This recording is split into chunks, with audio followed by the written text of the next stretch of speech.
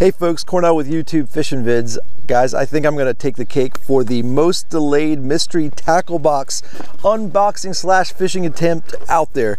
It's been one heck of a ride. I was out here on this farm pond that I have access to fish a few weeks back. Had an incredible day after a warm-up where this pond completely thawed out.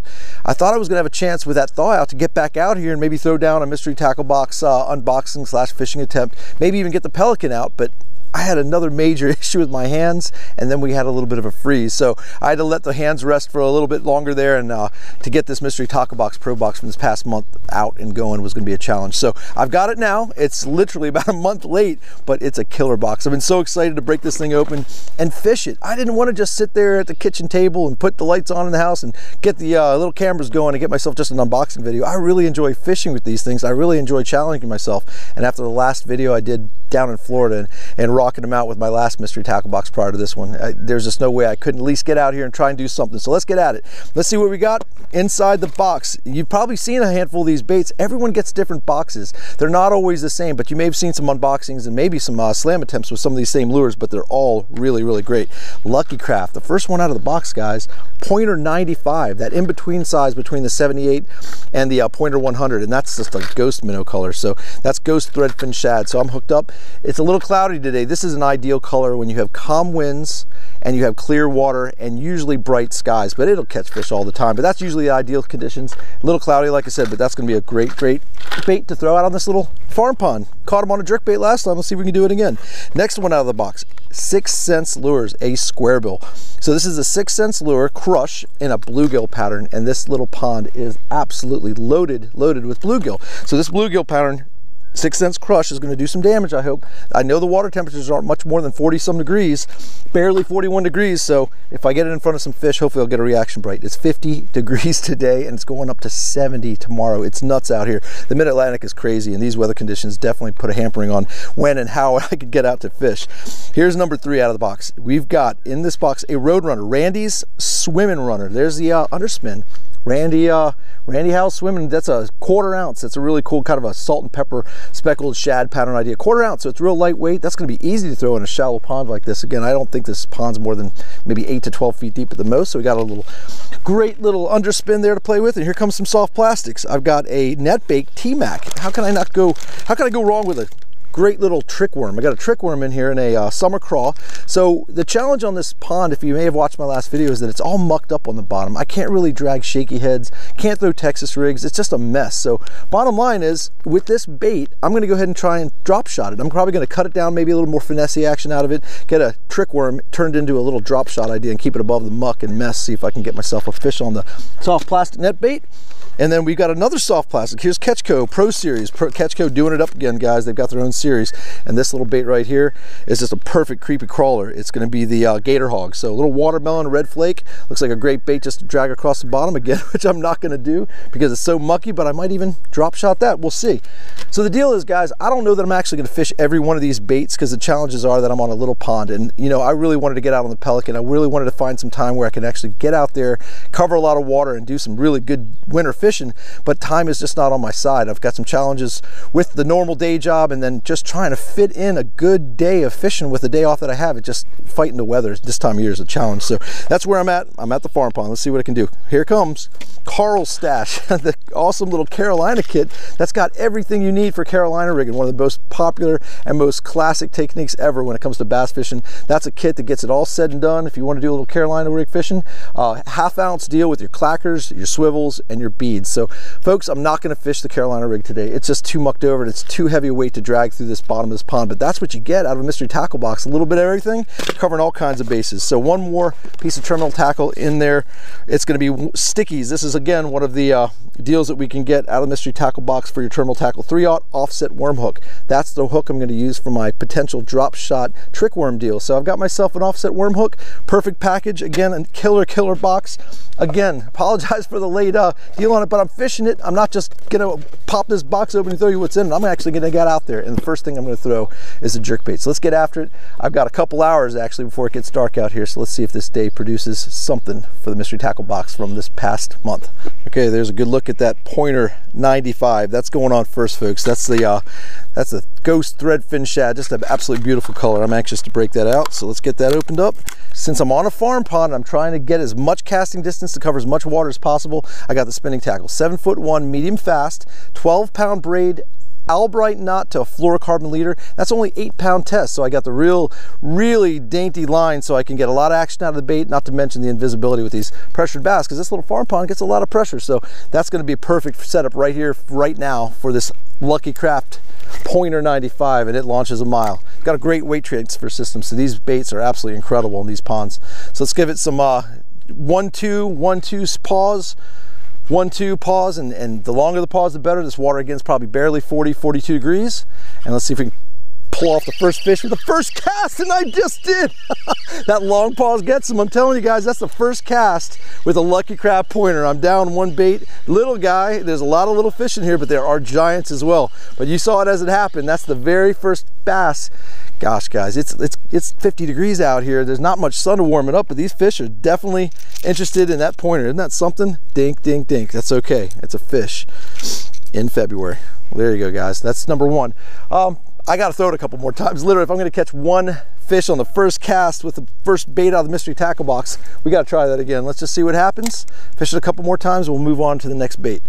If you're new to jerkbait fishing, if it's something you've never tried, or if it's something you have tried and you just don't seem to feel it and it's just not happening for you, and you see all these guys on all these videos killing it on jerkbaits in the wintertime and everything's working for everybody else but not you, just slow down. Just get out here in these little bodies of water when it's really cold. Just give it a 1-2 twitch and just stop. Literally just count.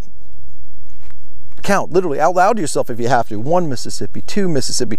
Give it at least 3 to 5 seconds when it's really cold. If you're not getting any fish on that, extend it up to 8 to 10 seconds. Just let your bait sit there. Some people think that these moving baits and these jerk baits, just a hard plastic, you don't think that a fish is going to creep up on it and just hit it without it moving. But literally, some of the biggest, baddest bass in the lake, pond, or river will look at your jerk bait sitting there for 10 seconds without even a twitch, and it's just kind of hovering there.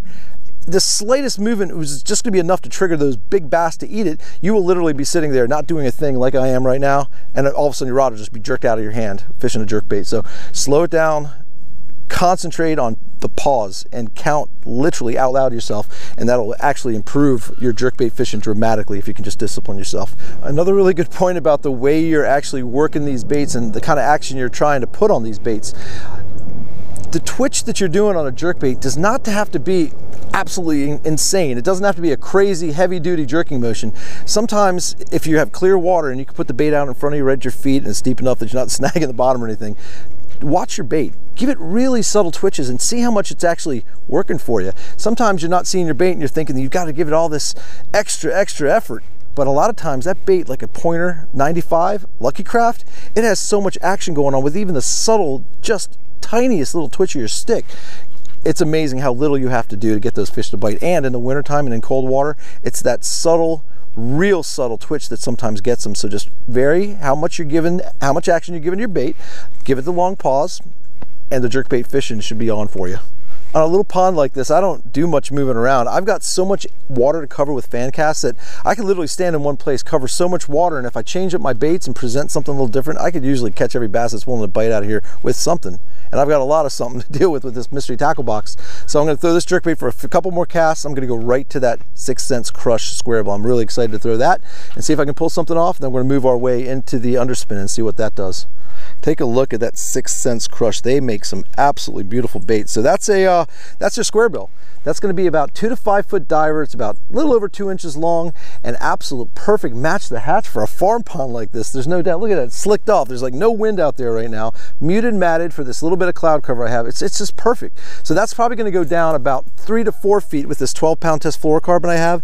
This is a Lew's Custom Speed Stick. This actually is their square bill crankbait rod. 6'9", medium heavy, moderate fast. It's an absolutely perfect setup for square bills. So I'm going to go at it and see if we can do some magic like that Lucky Craft did, see what we can come up with, and see how the rest of the baits do after this. I'm going to keep my rod tip a little high at first, depending on the depth of where I'm casting. Again, a lot of muck on the bottom of this, so I think it's probably going to be going about the same depth as that Lucky Craft pointer. I'll just do some stop and goes, little slow retrieves, get it working and see if something picks it up. So I'm just running this a couple casts, watching it come back to me. It's got a really, really tight wiggle. Cold water, tight wiggle, they go hand in hand. So when you're throwing these square-bill crankbaits, the flat-sided versions give you even a tighter wiggle. This one's not necessarily a flat-sided per se, but it actually has a fairly tight wiggle compared to some baits I've seen. So that's a good thing. Again, super slow, creeping, crawling, just a real slight, quick pause, and then get it moving again. Hopefully it'll pick one up. The ideal situation with a square bill, of course, with that square bill is to get that deflection and reaction bite. In this situation, it's just a mucky bottom with very limited cover. So rocks, stumps, logs, those kind of things to deflect off are just not here. So what I'm doing is I'm just swimming it through the water column, giving it a pause, hopefully getting a reaction bite on that pause, and otherwise we're hopefully just going to pick up a fish that wants to eat square bill crankbait. And they eat them in ponds, they eat them all day long, even if they're not deflecting. It just depends on the situation. So here we are, just a slow creep and crawl and a pause, hopefully for that reaction bite. That's the muck I'm talking about. So this is getting down, like I said, maybe 3 to 4 feet as it gets closer to the shoreline. That's the kind of junk that's on the bottom that we just don't want to deal with when it comes to certain baits. So I'm going to keep my rod tip up a little bit higher, try and keep it above this nastiness, and hopefully find one that wants to eat it. No luck on the square bill, surprisingly. I think if I keep fishing it, maybe running around this pond a little bit more with it, I might have some action, but I'm limited for time. I really want to go through all these baits and see what I can do. I am getting a lot of water covered though. I mean, I fan casted that square bill all over this place with no bites and no big deal. I know that bait will crush it. That's an absolutely beautiful square bill, but there it is, the 1/4 ounce. That's the Roadrunner Randy's Swimming Runner. That's just a great little swim bait underspin combo. So we're going to throw it out here, keep the rod tip high, make sure I don't get down all the way to the bottom of that muck, and see if we can get one of these fish to be interested in this. A really slow retrieve, maybe a little twitch or two, maybe a pause to let it drop for a second, and see if we can get one of them grabbed. A 1/4 ounce is absolutely perfect for this little pond. So with my rod tip high, let it get down 3, 4, 5 feet at the most, let it sink a little bit lower to the bottom without getting it mucked up too bad. It's a great option for these little ponds. Anything more than a 1/4 ounce on a pond like this would just be way too heavy. So this is just an absolutely the perfect little bait to have in this. And it's just a finessey presentation too. So if these baits have seen it all, something this small, barely a 4-inch little swim bait with an underspin, look at it come through the water. It looks awesome coming through the water. Let's see if I can get a close up of this bait. See, there's that muck again. There's that muck I'm telling you about. So I might have to keep the rod tip a little higher as I bring it back towards the shoreline, but let's see if I can get a look at that. Yep, awesome. That's a great looking bait. Subtle tail kick and a little flash. And it launches a mile.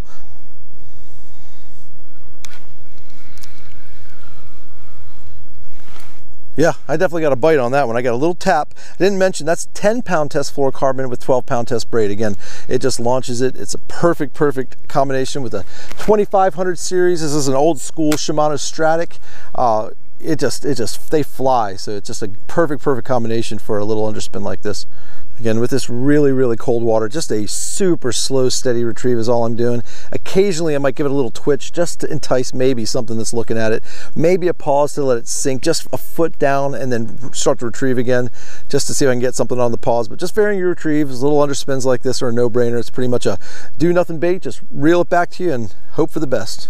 I'm staying optimistic, but the underspin just didn't cut it. So I fan casted. I did everything I did with the same thing with a square bill. Not a bite, maybe one little tap, but yeah, nothing like that jerkbait on that first cast. So here's the deal. I've got the finesse setup all ready to go. There it is. That's the Stickies 3/0 offset worm hook. I'm going to go ahead and rig up the net bait trick worm on it. I'm going to set that up with my drop shot. So there's the drop shot all set up with a cylinder style tungsten 1/8 ounce. I've got 6-pound test, guys. It's really finessey. This water's really clear, and I'm telling you, these fish have seen it all. So I'm going to break out this net bait, rig it up, and see if we can keep some just off the bottom. Check this out, guys. This is a full pack of net bait trick worms, the T-Mac 20 count. I got 20 baits in here, and man, they smell great. These aren't like some garlicky deal. I don't know what the heck it is, but it actually smells pretty good. So that's a really great color. That's what they call the summer craw. It certainly is in summer, but it's kind of a green pumpkin on one side with little black flakes and kind of just a watermelon or green color on the other side. So I'm going to rig it up, Texas rig. So with all this muck on the bottom, with this offset worm hook, it's a perfect combination in this situation. So I'm going to rig this up Texas rig. I'll go ahead and show you how I do that, which is pretty much a no-brainer. And with this size trick worm, it's exactly the size hook it needs. So that's why it's a perfect combo in this mystery tackle box that I've set up. All right, so here we go. So we're going to just do a classic Texas rig, just barely to the bend. I'm going to come out on the flat side. So I'm going to come out on the flat side. I'm going to bring it all the way to the bend and just barely cover the eye. I don't like with my drop shots to actually cover the eye because I want that line to help give that action that I need. And by burying your line in there on a drop shot, sometimes that hinders the action. So we don't want to do that. So we got that all centered, and I'm going to go ahead and actually bury that hook in there. I'm not going to bring it out and to expose it, but I'm actually going to bring it in right where I see that line up, and it's going to be perfectly concealed and perfectly straight. So what I'll do at that point, I'll just bring the point out just a hair, so when the bite happens, which I'm hoping it will, we'll be ready to roll. All right guys, so let's get this drop shot out there. It's already scented. A lot of times I'm adding some crawfish scent or some type of scent to it, garlic, whatever it may be, but these are pretty well scented already. So I'm gonna throw it out there. Let's see if some of these fish are closer to the bottom and wanting to pick up something more finessey. And with my drop shot, guys, I mean, especially this time of year when it's this cold, this is going to be an absolute do-nothing bait. It's going to hit bottom, and I'm literally just going to sit it in place. I know there's fish over there in that little pocket. There's just got to be, because this is the deepest side of the pond. This is where the wind's blowing, so pretty much there's no reason why there's not a fish there, and we already learned that with that first cast. So I'm going to give it a little subtle shake. I mean, barely anything with the rod tip, and then if I don't get anything after a couple, maybe 30 seconds to a minute, all I'm going to do is slowly drag it across the bottom, barely a foot or two, and then just let it sit again. And it's just going to sit there, and we're going to see if something just picks it up. I'm going to wait for that tap. I'm going to give it a nice, this is a little bit thicker wired hook. It's not a super thin wired, and this is actually my medium light action drop shot rod. Normally a little bit heavier rod with this size hook would probably be more ideal. I just didn't want to take off the jerkbait off that other spinning rod, which is probably what I would put it on. But this is going to work. 6-pound test will definitely give it some action and give it that finessey low visibility situation. So just hang tight. Let's see if we can make it happen. So I've got the full-size worm on here. What may have to happen if I really need to get finessey, I can cut that worm down quite a bit. I would probably take off this 3/0 offset worm hook, get a really light wired, really itty-bitty little drop shot hook, still Texas rigged, and work a smaller piece of that trick worm out and see if I can get something to bite it. After that, we have that really great little Ketchko soft plastic little creature bait I could actually drop shot also. So we've got some great options in this box. I could care less. I care less if I catch another fish. Just catching one fish is awesome, just to get the skunk out of the situation. But just the fact that I'm fishing, guys, that's all I care about. And just to take a mystery tackle box, fish every bait out of the box, with the exception of the Carolina rig, I'm happy as I can be. So I'm just looking forward to warm weather on that. I know a lot of you guys are. So everybody hanging in there. For you guys that have all that frozen water still and everything else, I've been seeing all your comments. You guys are struggling. I know how it feels with that cabin fever. But just you just hang in there, enjoy these YouTube fishing videos to keep you warm and cozy. And before you know it, you'll be fishing again. All right, I'll tell you folks, this is one heck of a way to get one heck of a fish on a drop shot, fishing a full-size trick worm like that. But in these situations, in this conditions, cold water like this, I'm going to trim it down. I'm going to take that 3/0 offset worm hook off. I'm going to get a really dainty thin wired little hook, probably about a number 1 hook, maybe about a 1/0 I should say, and I'm going to trim that thing down. I'm going to trim that bait down probably to just about that, and I'm going to get that all hooked up. I'm going to fish this drop shot, and I'm going to fish the rest of the afternoon with the jerkbait. So I think going to the drop shot and the jerkbait, even though I have that great Pro Series creepy crawler bait in there by Ketchko, that'll be great. Texas rig, it'll be great anytime if I'm pitching and flipping. Carolina rig, all kinds of great stuff. But I'm limited with what kind of conditions I've got here. So I'm going to utilize the best baits out of the mystery tackle box that I have. I'm going to get this drop shot set up, drop down. I'm going to start covering water. So I fished enough in this one spot. Time to cover water. Time to catch one more bass at least. Let's see what we can do. There it is, cut down. That's the little net bait cut down to maybe 4.5 inches. That's all I'm going to use, folks. And I've got the exact same setup. The only thing I changed on this was the hook. So I have the 1/8 ounce cylinder style tungsten lead, and now I've got an actual original rebarb hook by RoboWorm. That's the rebarb hook in a 1/0, the one I use with all my robo worms and all my finesse fishing when it comes to drop shot. So this is a little bit meatier bait than that really itty bitty thin RoboWorm style deal, but it'll be perfect with this hook. So same deal, we're just going to basically go in the head, and I'm going to come out right at the bend, not a whole lot, come straight out on the flat side, and again, not covering the eye of the hook, using that rebarb to keep that bait in place. And this is just going to be a perfect super light wire hook for the skinnier part of the trick worm. And it goes, and just a little bit of a hook sticking out, back it out, and there's your little drop shot weight. So we're good to go. So let's get that out there, see if we can actually find one of these really cold farm bass and go from there. I'm going to start covering water now, guys. I'm going to start running around with the jerk bait and the drop shot, see if we can pick one up before the night is over.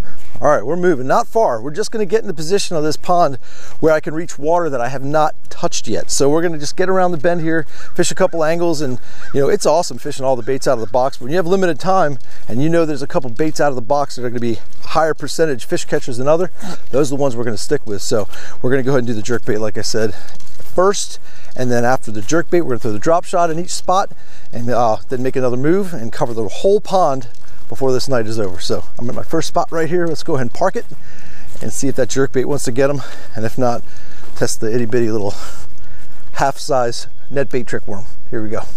Okay, so I'm back to where I started. I just circled the whole pond, and boy, it is a tough day of fishing. You know, I'm not a very superstitious guy, if at all, but I've been told many times in the past by many folks that if you catch a fish on the first cast, you might be in for a tough day of fishing, and that's exactly what it's been. Not a single bite since that first cast. So one thing I didn't show you folks, let's get a close-up look at the one bait that I did not actually throw, the Catchco creature bait. Let's take it out of the package, at least take a look at it.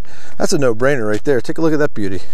Just a great little creature bait and a watermelon red flake. So that's a bait that I could have easily put on that drop shot, easily something I could have Carolina rigged, Texas rigged, but again, with limited time and mucky bottom, that bait's not going to happen today, but it will down the road. So let's go ahead and throw a few more casts in my little hole here with the jerk bait, maybe the drop shot, see if we can get one more before that sun truly runs me out of here. Time to go, folks. The sun has dipped. It's been a tough afternoon, as it always is in the mid-Atlantic in the middle of the winter time, but I dodged the skunk thanks to a bait out of the Mystery Tackle Box Pro Box, a Lucky Craft Pointer 95, no doubt. Folks, remember, if you want to treat yourself to your own Mystery Tackle Box of any type, because they've got a huge selection going on right now when it comes to the opportunities and a different selection of boxes, use my code YTFV, short for YouTube Fishing Vids. Get yourself $10 off the first box of your new subscription. As folks, as always, I appreciate you joining me.